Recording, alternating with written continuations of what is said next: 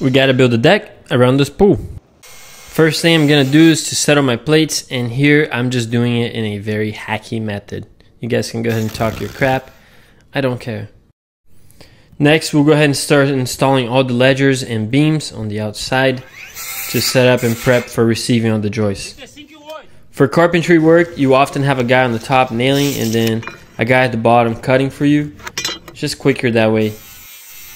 The quicker he is, the more work you get done. Same goes for you.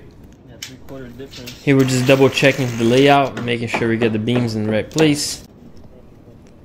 And we're just doing a quick double here so that we can support the joists that are going to come on from both ways. We'll have to make a quick notch so that it can sit on top of the plates. Once we have that, we can go ahead and put it down. Looks good. Nail it. We'll do some more work on the next video.